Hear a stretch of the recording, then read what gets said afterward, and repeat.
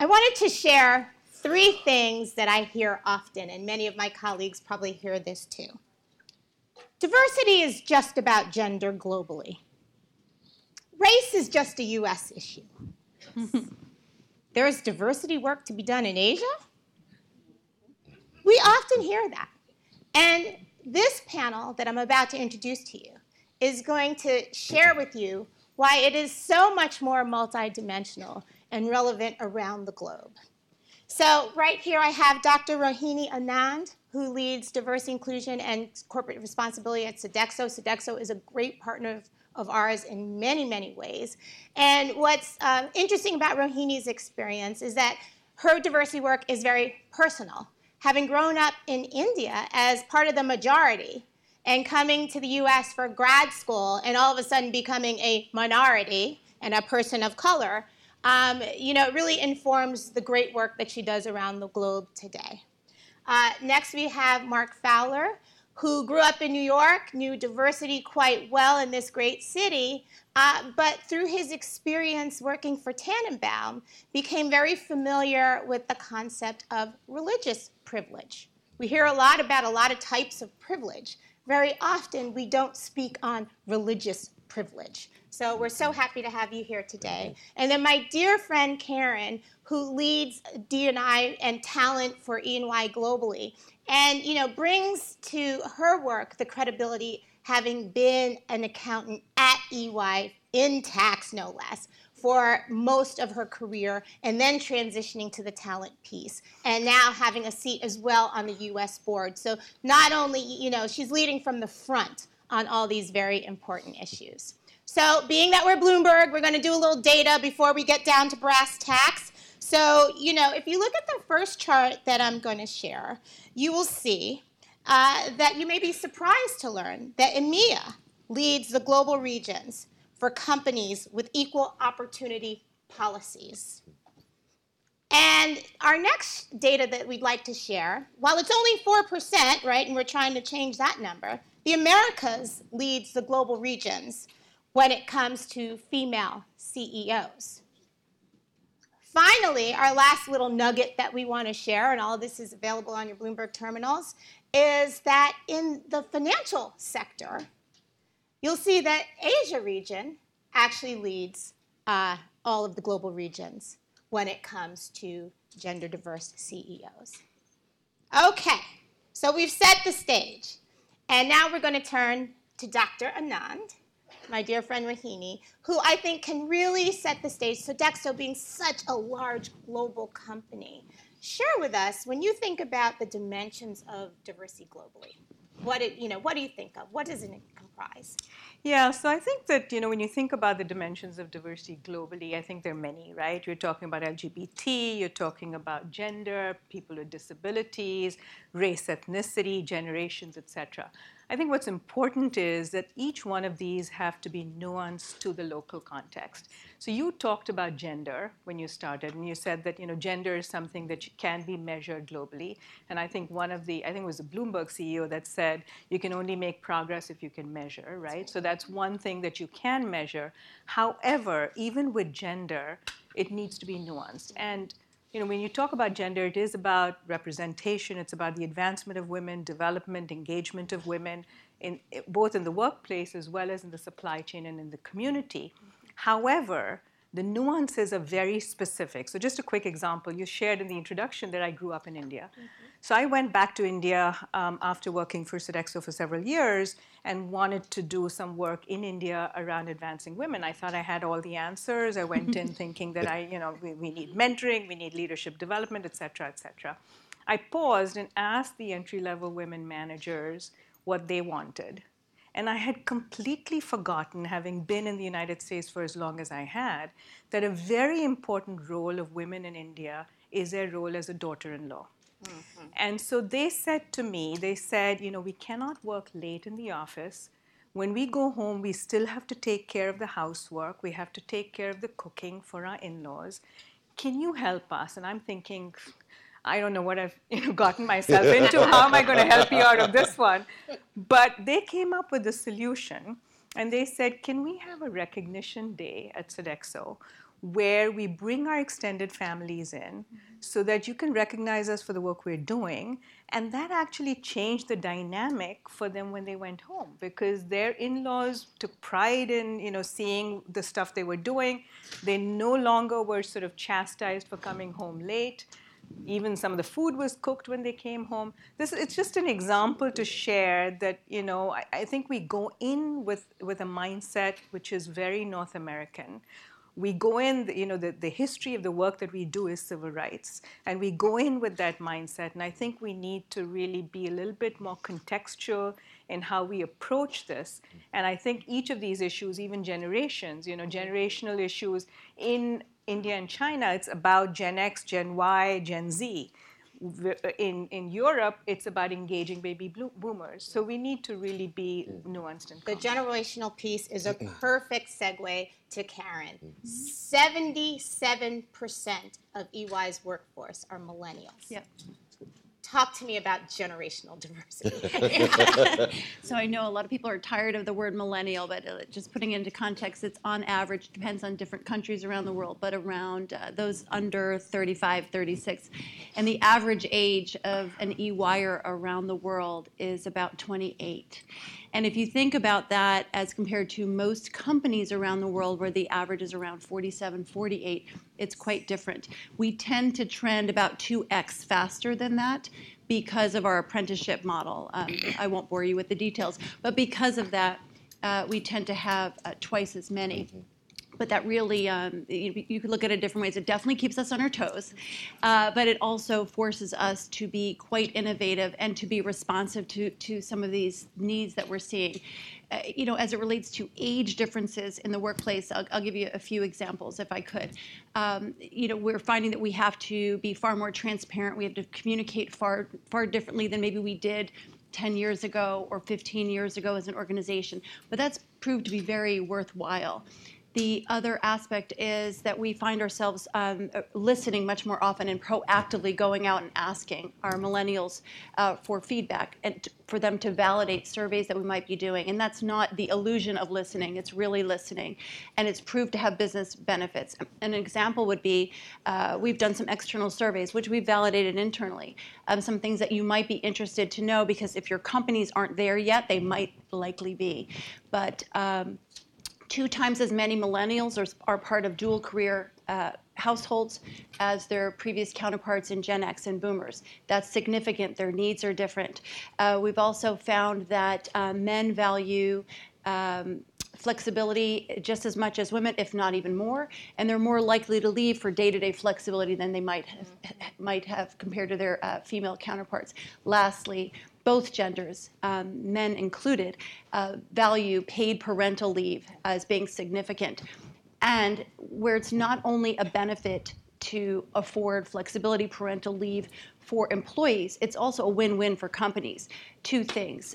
We know that from the Peterson Institute, paid parental leave for men around the world, this is not a US phenomenon or just for some parts of the world, is a benefit in the sense that paid parental leave for men is a pipeline builder for women, based on their studies, as well as a validating point for us. It really matters for business as well. Flexibility is our #1 driver of retention around the entire world. Yes. And that's for all generations. So we're seeing multiple generations are benefiting from the needs of millennials. Excellent. So I just found out I'm the average age of all of EY employees. Lucky you. Right, never mind. Okay, so Mark, it used to be quite taboo to talk about religion in the workplace, and I think that's really changed. What are companies doing to address religious diversity in the workplace? Yeah, and I would start by saying that it may have been taboo, but people were talking about it. They were just talking about it in hushed tones and around the water cooler, but the conversation around religion has always been present, and because of sociopolitical conditions that we find ourselves in, it's even more present. What we see a lot of companies engaging in are, if they're just starting their journey around religion, then they're looking at faith-based employee resource groups. We've seen a huge uptick over the last 2 years in companies really exploring, developing, launching There are ERGs that are faith-based in a number of different models, and looking at that as a global imperative. So it's not just something that's happening in the United States. With all ERGs or business resource groups, there has to be a business imperative. And 89% of the world's population identifies in some religious way that is around the entire globe. So there's not pretty much any place on the planet where you can find people that are not affiliated in some way with a religious belief, practice, or understanding. The other thing that we see in companies really digging into is the idea of quiet rooms that are available to all employees, regardless of whether they are of faith or not. And so we see serenity rooms, contemplation rooms, places where people can kind of take a moment away if they have obligatory prayers or personal rituals that they want to engage in. There's space made for that. And it's interesting because what we notice is that the United States is actually catching up with the rest of the world, where religion is so integrated in some parts of the world that you can get off a plane. The first time I got off the plane in Bangalore, the first thing I saw was the prayer room. Yep. Yep. And before I saw the bathroom, before I saw, that's the first thing that you see. And so we're, I think, kind of remodulating the place and the comfort that we have with talking about religion as a workplace imperative. Excellent. So we've talked about a couple of dimensions now. And there's this word called intersectionality that my dear friend Ella Bell often talks about.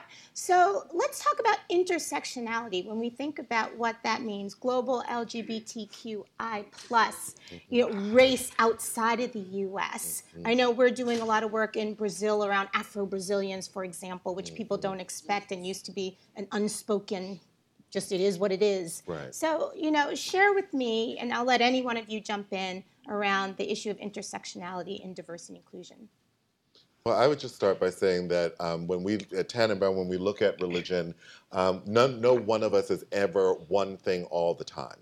And the various ways in which we identify often shift and impact one another. And from the more theoretical definition of intersectionality, we're also looking at places where a person's identity actually is a block or is a barrier to some kind of access, and the interplay of different identities will get in someone's way. So one of the things I think that's interesting is when we think about the experiences of Muslim people globally, we are definitely presented with a group of people who are very much under attack.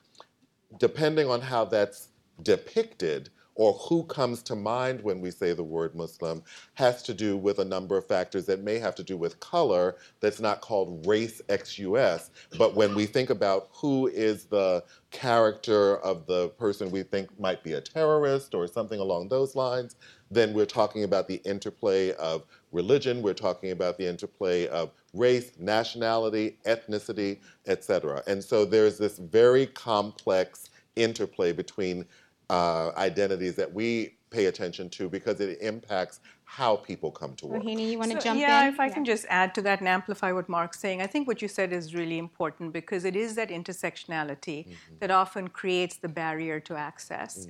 And I think that intersectionality takes different forms, but there's always an insider and outsider group. There's always an underrepresented group, and it may be nationality, religion, race in some contexts, and others it could be indigenous people.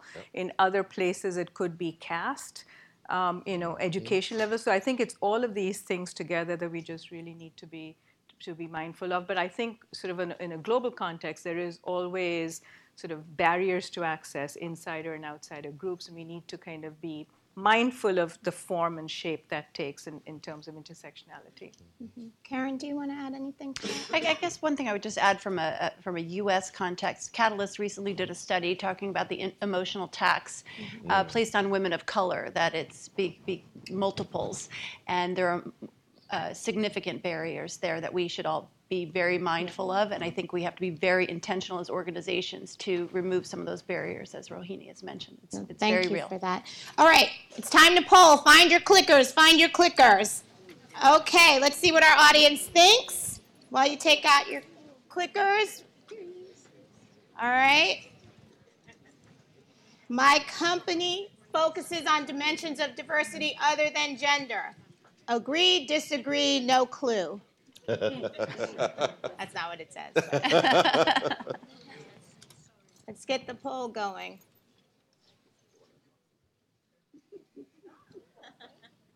Okay, that's great. Okay, That's cool. fantastic. All right, we're going to go to the next poll question. Managers need to be equipped to discuss race, religion, and politics in the workplace. Not sure why it's ABC, not 1, 2, 3, but you get the gist. Agree, disagree, keep those conversations out of the office. What do we think?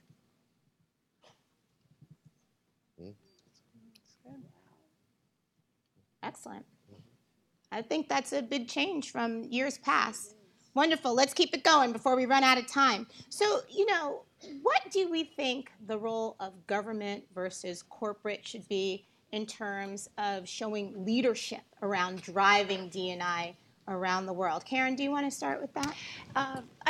I think that both are necessary, but I believe that probably more than ever before, companies have a big role to play. With xenophobia being at an all-time high, as we've talked about throughout the day, I think companies have played a bigger role in becoming people's communities. And with that, managers need to be able to provide safety, security, the ability for people to feel a sense of belonging.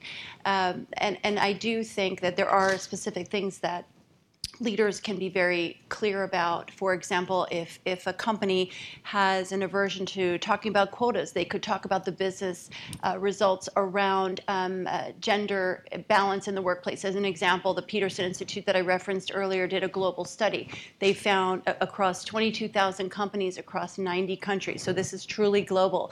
And they found that if you have at least 30% women on a management team, you had 6 percentage points more in net margin and 15 percentage points more in revenues. That's not 6 and 15, that's 6 and 15 more.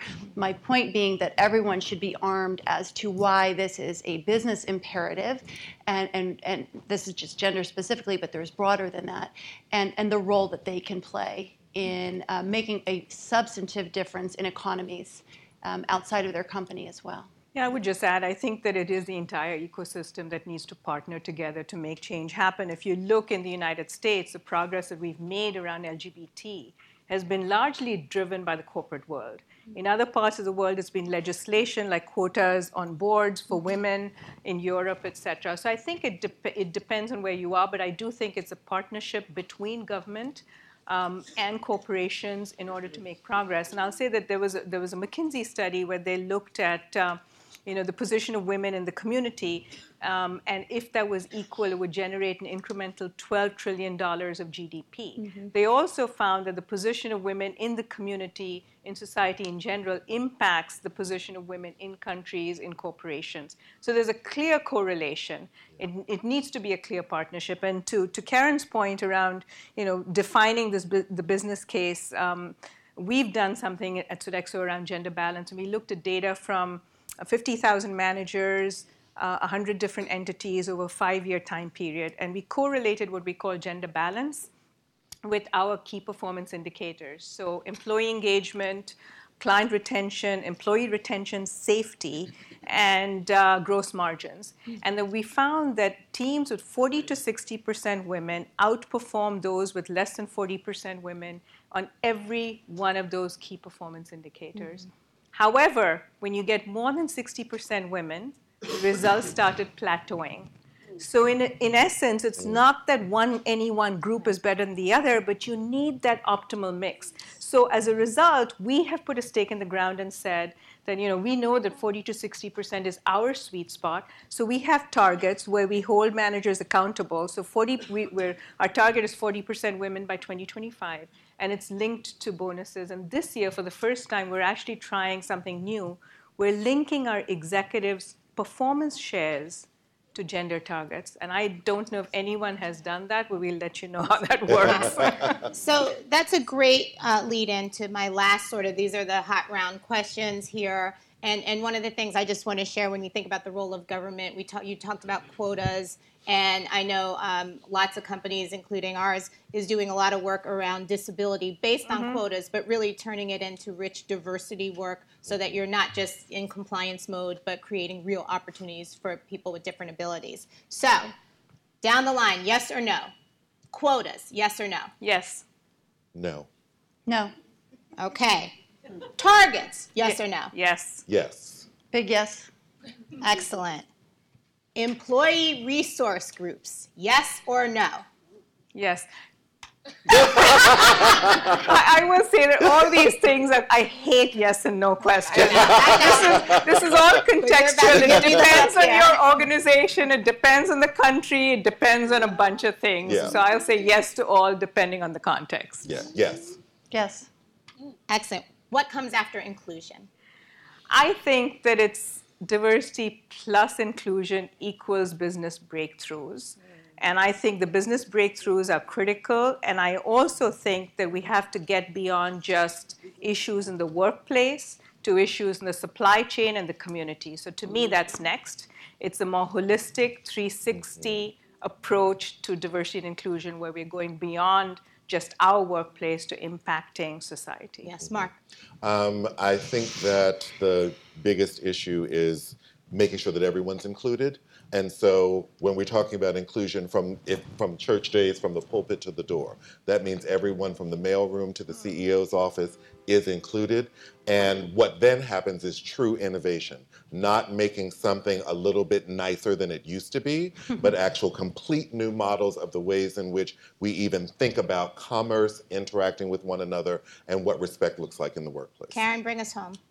So we still have a lot of work to do on inclusion before we move off of that. And this isn't necessarily a technical term, but what I would envision as being beyond inclusion is cohesion. And I would look at it as that all differences are represented in a workplace, but you no longer see those stitch marks where you're trying to make it happen, but it's more of a seamless team. Excellent. Well, I want to thank you guys. I want to thank you for listening. I think diversity does lead to disruption, does lead to innovation, and this summit is proof of that. Thank you.